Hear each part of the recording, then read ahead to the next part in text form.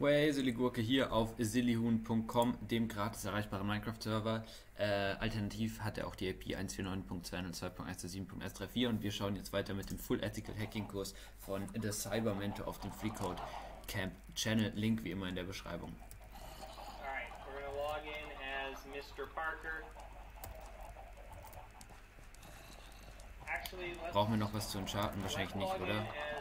Okay. Let's make it easy and log in as the domain administrator. We're going to speed things up a little bit. Actually, I forgot to put Marvel in front of that. Dann let's go.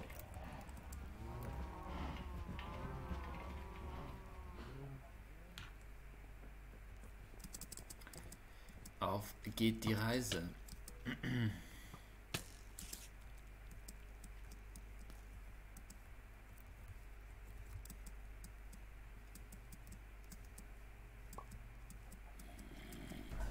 Just a second. If I'm ahead of you guys, let me know. Ne, wir schauen uns das Video weiter, ne? Also wenn ihr wissen wollt, was davor passiert ist, dann schaut am besten das Video und nicht die Folge davor. Es macht einfach gar keinen Sinn, diese Videos zu verfolgen. We're going to make Frank Castle an administrator. We're going to pretend that the account that we're relaying is an administrator, or at least has access to this machine. Now you see that a lot of the times where improper configuration where a user has access. I had this in a recent internal pen test. I cracked a user password and the user happened to have access to just one server. It was just one server, but that server allowed me to navigate to the domain controller. So you want as limited access as you can and least privilege, right? So what we're going to do though is we're going to demonstrate an environment where they're allowing their users to have some administrative privileges on multiple machines, and that's how we're going to be able to do this relay here. So let's go ahead and right click on this. We're going to go into computer management again, and we're going to go into local users and groups. We're going to click on groups again, double click administrators, and we're going to add an administrator here of Frank Castle, if I can spell it. Okay, and apply that.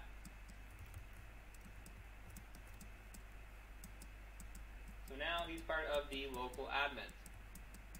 We're going to come in. We're going to go to this PC. We're going to go to the C drive. We're going to right click and we're going to create a new folder. We're going to call it scans. Same thing, no different. We're going to right click on that, go to properties, sharing. We're going to share this sucker. Okay, we've got administrators have read-write, administrators built in have ownership. Just to make sure we're not missing anything, we're going to give fcastle his own as well. And we're going to give him full read-write. And we're going to share that. Wow, 10 out of 10. Sharing, we should have SMB open on the machine.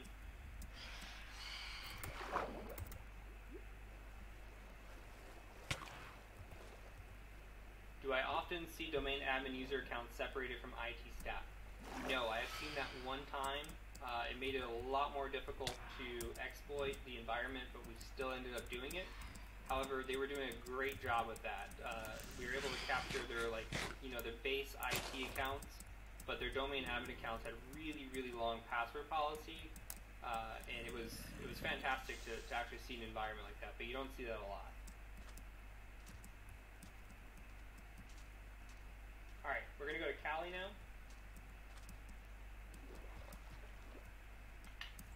And we're going to find responder again. I think it's in user share responder. Actually, yeah, so mine is in user share, was ist denn das für eine Säule hier? Okay, and we need to make an edit here. So what we're going to do is we're going to gedit responder.conf. We're going to edit the configuration here. We need to turn a couple things off. We're not going to be starting an SMB server, nor are we going to be starting an HTTP server.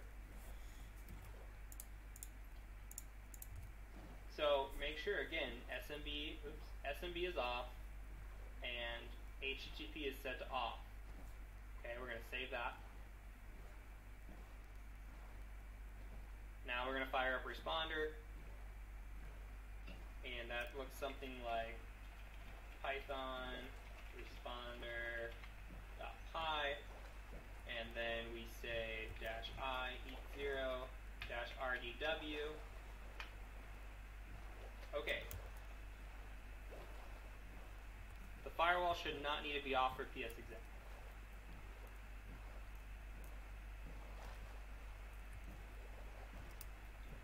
So, okay, here we are. Now let's talk about the situation again. We've got the HTTP server off, we've got the SMB server off. We are sitting here listening for events to happen. Okay, when a hash comes through like it did last time, we're going to use another tool called NTLM Relay X, and we're going to use that to relay the NTLM hash. We never have to crack this hash. We're going to take the hash, pass it to an SMB, and try to gain access that way. This is where SMB signing is important. If you have SMB signing disabled, which it is in most environments, this is a killer, right? So what we're going to do here is we're going to create a new tab, and we're going to say locate, and we're just going to find, I don't know where it's at, it's going to be in a different folder, NTLM relay x.py. Okay, it's going to be in the impacted folder. So we're going to say cd opt impacket examples. Okay. Now we're going to fire up NTLM relay. They say Python NTLM relay x.py. Actually, I got ahead of myself. We have a target that we need to specify in a text file here. So if we ls, I've got a target.text. If we go in here and we just say cat target.text, it is 138. I don't know if it's 138, but we're going to have to make a file for it. So give me 1 second. So we say command ipconfig. It is 138 still. So make sure you have a file with your address for the machine of Peter Parker. Okay, so we're going to say Python NTLM relay x.py -tf target.text. I like to put in SMB2 support. Fire that guy. Now that guy's going to sit there, listen for the NTLM relay, and then it's going to relay it to the machine that you're choosing. Now remember how we did this last week? We're going to fire a hash off to ourselves. Let's go ahead and log in as actually Frank to Frank's machine and pray that this works. Live demonstrations are always the hardest.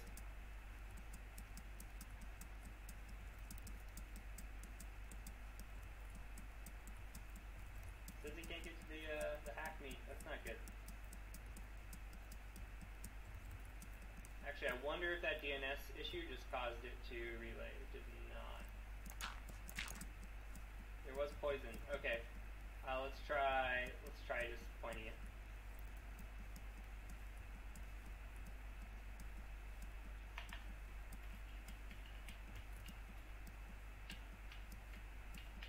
So point it towards your attacker machine. Let's go back to Cali, wherever that is. Am I not on 128? Oh wait, it happened. It did happen actually in the initial. Okay, so we did relay. We did relay. So if you come in here, it takes the connection from 134 and it attacks 138. You can see that Marvel Fcastle succeeded. With authentication, Fcastle had access to 138.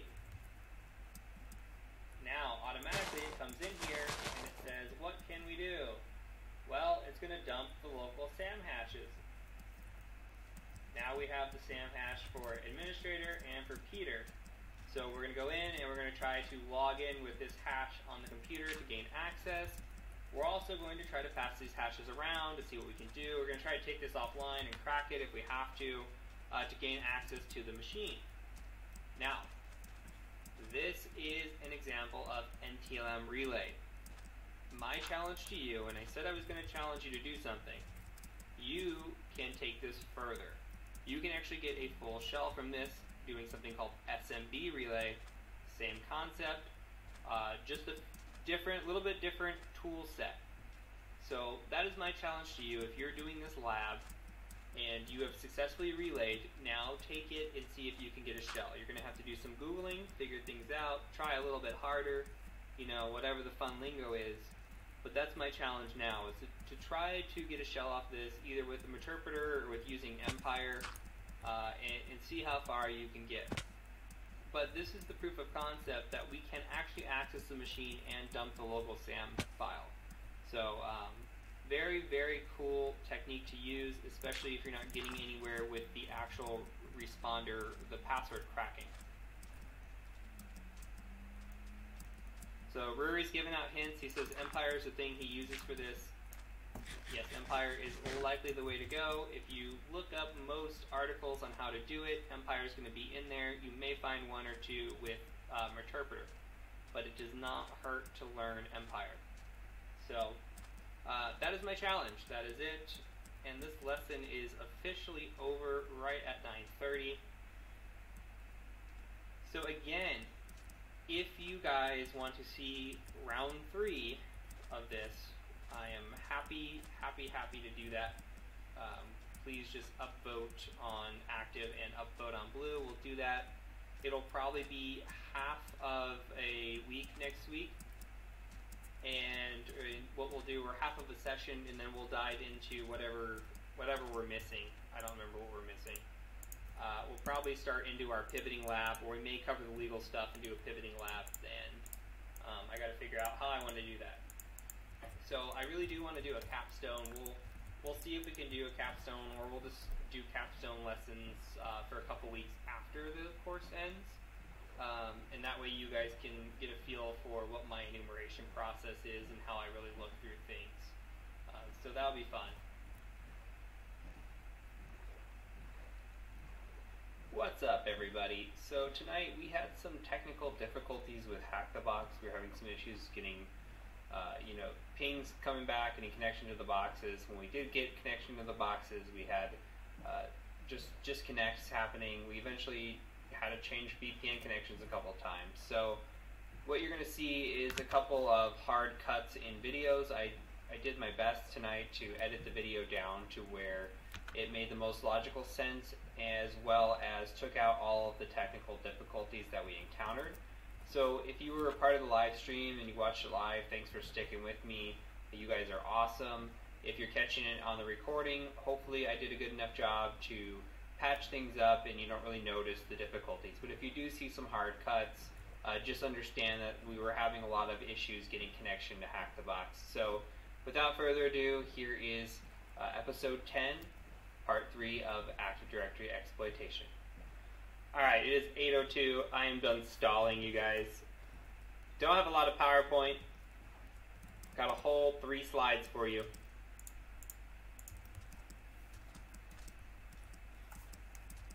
Press my handy dandy new button. Boom. Alright. So, week 10. We are in the penultimate week. Next week is the last week.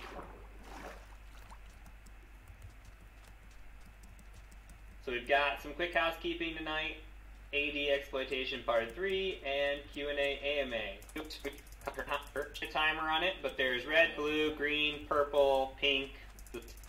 B here. So I am on Hack the Box right here. I'm on the tab. If you go over to the left side, I clicked on retired, and now you can see that last week I asked you to vote for blue, which you did, thank you, and I asked you to vote for active, which you did, thank you. I've gone ahead and just recently reset both machines on my network. If you're on VIP, you're going to be able to follow along. If you're not, you're just going to have to watch. So with VIP, there are different segments of the VPN, so hopefully my resetting of the box is on a different segment of yours, but you can see I reset active 12 minutes ago, and blue was reset 17 minutes ago. So for time-saving purposes, what we're going to do is we're going to scan both of these, and then we're going to work on blue first, and then work on active second. So let's go ahead and just get our scans kicked off. I'm going to open up 2 new tabs here and get these blown up. And then we are just going to nmap these suckers. And blue sits at 10.10.10.40.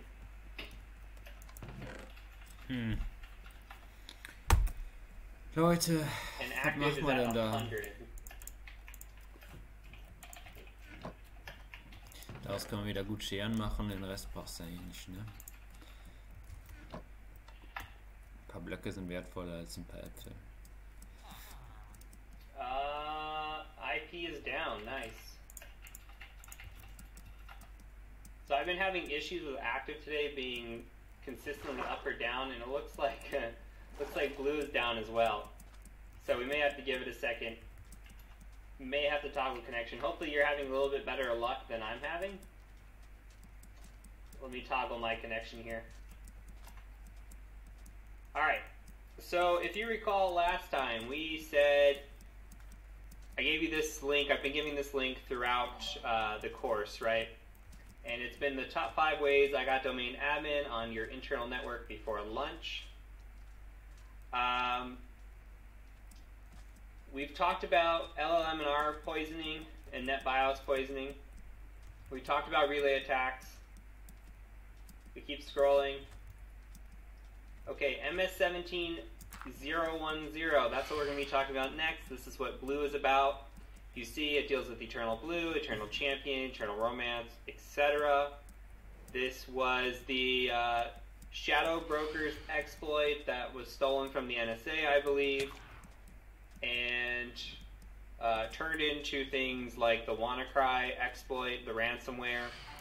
Basically, it's just a very, very, nasty exploit that transverses your system, and this is one of those things that sit out there unpatched on a lot of networks, mostly internal, right? If you see this on the external and it hasn't been exploited yet, very unlikely, but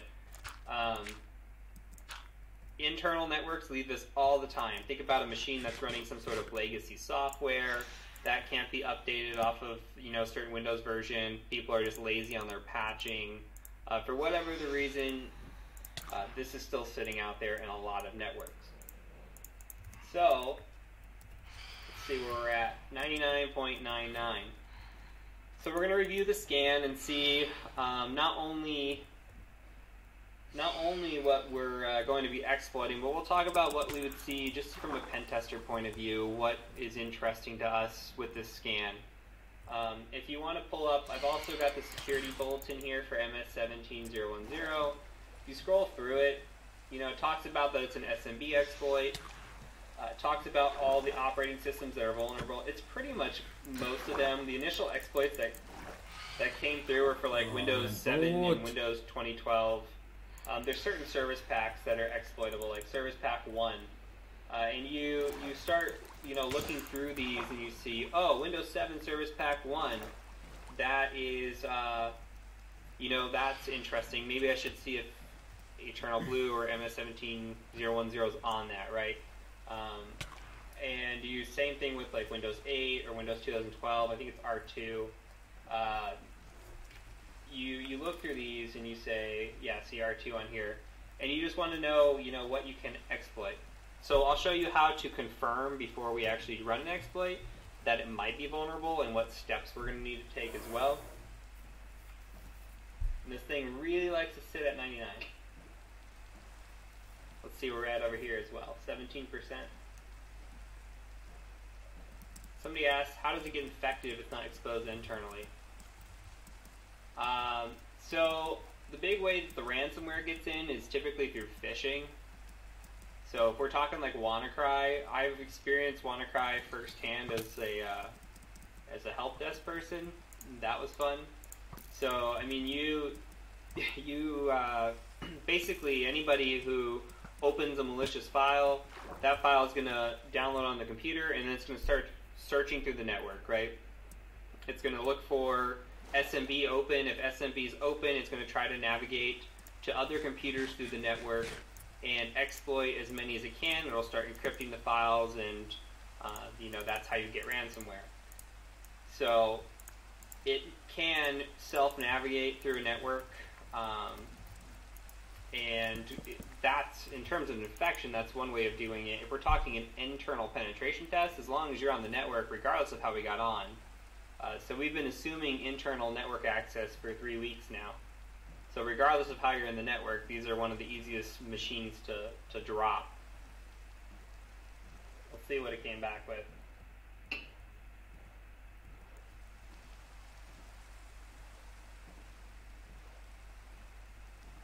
This really didn't do a good job. Your scan is likely going to look way different than my scan is. Typically, when I've scanned this before and run this before, it gives us quite a bit of information on what's behind not only port 139 and port 485, but it'll say what service type we're running. It'll say, it even tells us, I think the name, like Harris PC.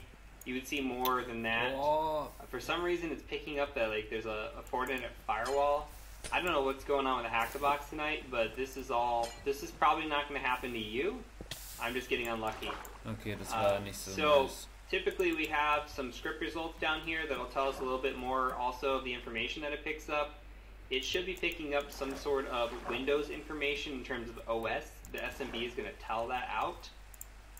So really that's what we're going to look at. There's another thing on here too where SMB was unsigned. If you see that, that's obviously a finding because we can do relay attacks like we talked about last week. Unfortunately, it's not working out for us. So what we're going to do is we're going to pretend that we saw the scan and the scan came back with some information. And we have deduced that there may be a potential exploit here. Okay Leute, ich würde sagen, das war's dann für diese Episode. Nicht vergessen, auf diesen gratis erreichbaren Minecraft-Server zu connecten und hier aktiv zu spielen. Der wird wahrscheinlich auch noch, wenn ihr dieses Video in einigen Jahren seht, online sein. Wie ihr seht, nicht viel los hier. Gelegentlich kommt mal jemand vorbei, 20 Slots, also ihr werdet hier immer einen Platz finden auf entspannter Basis. Das Video ist wie immer in der Beschreibung verlinkt und wir sehen uns dann in der nächsten Episode.